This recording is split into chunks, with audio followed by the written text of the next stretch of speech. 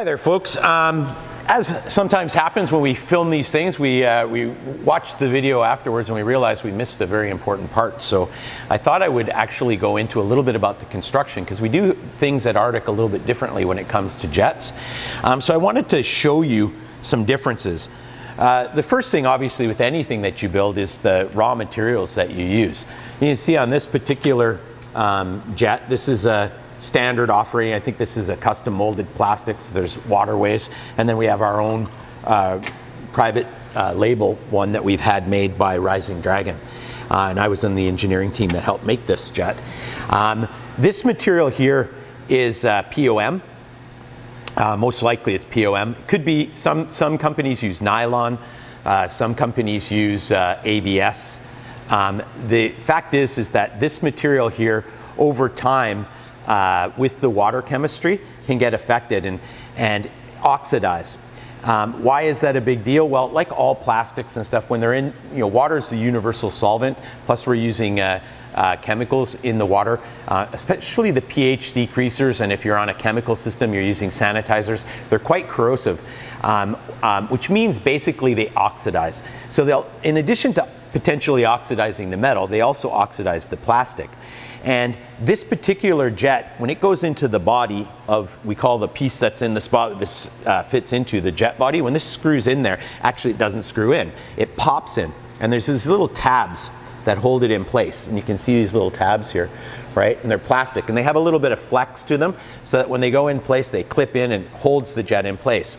But over time, with the water chemistry, this becomes more and more rigid. It loses that flexibility, and these tabs end up breaking, and then your jets fly out and they sit into the bottom of the spa. So the way we fixed that at Arctic was first we used polycarbonate. Polycarbonate is an extremely strong plastic, very flexible, quite strong, and considerably more expensive, about 50% more expensive than the materials that are typically used for jet barrels. And then there was a product, a chemical product used in the United States called Baquaspa. And Baquaspa is a biguanide. Unfortunately, Baquaspa breaks down polycarbonate, which we didn't know. It's a very small percentage of spas that actually are using this, and in Canada you can't use this, but in the rest of the world that can use these biguanides. A biguanide sanitizer is like Lysol, if you think of a brand name. They're part of a chemical family called quints. Anyway, that material happened to break down polycarbonate. So then what we did is we looked at what we call plastic alloys. And there is a very, very chemically resistant form of polycarbonate that also has PET in it, called Xylex. And Xylex is 4 times more expensive than polycarbonate. But it's the most chemically resistant plastic that you can use. So it's extremely, extremely good product. So this back material here is made out of that. So we never have to worry about this degrading due to the water chemistry, which all other jets have this issue, right? So it's very, very long term. We're actually one of the only manufacturers that actually warranties the jet barrel. Most other manufacturers do not cover this. In fact, they want this to break, so you have to come in and buy another jet down the road, and these are not cheap. The other big thing is you notice this doesn't have any tabs. This has a threaded feature, so it actually screws into the jet barrel, and then it hits this little bump here and it pops in, and we still have the valve capability, which this also has. You can turn your jet on and off by twisting the head of the jet, or the face of the jet, as like the knob of a tap, right? You're able to turn it on and off to control the flow. Basically what happens is, you see this hole is here, it would line up, and when you turn it in, now that's off, right? When you turn it the other way, water from the jet line can come in and go into the jet. So that's what this valve function works. And it was actually quite tricky to figure out how to do that with a thread. It was being able to put this tab, this simple little tab here, is what allowed us to do it. And one of the things that we wanted to do is we were solving the problem of these jets, and we wanted this to be backward compatible so that this could be used in spas that we'd already sold.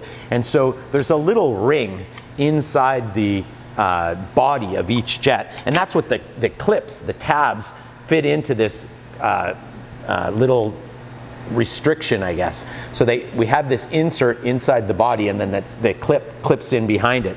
So what we did was we made it so that that little piece that fits in there was actually a threaded piece. So we could actually take that piece out, put it into any of the jet barrels that we'd sold in the past, and now convert it so that they could use the new jets. We did this, I think this is almost over a decade now that we've had this patent.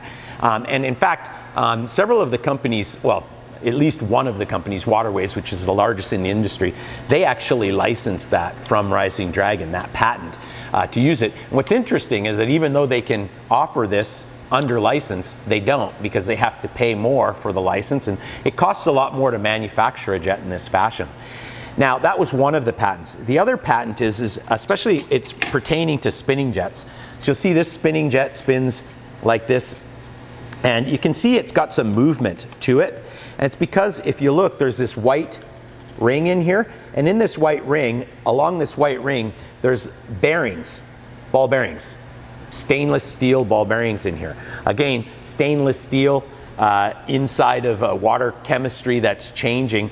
You don't want anything that's steel. The other thing is this ring of stuff often gets debris in it. So you'll get like a pine needle or something stuck in there, and it prevents the barrel from spinning. And it actually has a lot more contacts inside here because it's spinning along the inside of this back piece here. The bearing is on the inside of that, and it's spinning around in there, but there's a lot of friction. And with heat and expansion and contraction, as you can see, it's two different types of plastic, so they expand and contract at different rates. And so what ends up happening is this becomes harder and harder to spin. And eventually, like this particular jet has 4 openings here, but a lot of them only have 1. And what will happen is that this thing will stop spinning when the jet's pointed there, and you just get the jet that's kind of off in the wrong spot. Now you can plug that to create some back pressure and help clean that bearing spot out. You plug it, and I kind of used to wind my finger with some back pressure, and it cleaned those bearings out a little. But it does get stuck. And a lot of times it gets stuck, or sometimes this material breaks down and you end up seeing little ball bearings in the bottom of your, in the footwell of your spa. And of course, then the jet needs to be replaced. It will no longer spin, which is probably the main reason why you'll see most spa manufacturers only offer a few spinning jets, because they're more likely to fail because they have more moving parts, they have more things that can go wrong with them. So like most of the research and development that we do at Arctic Spas, we look at what are the problems and how can we solve them.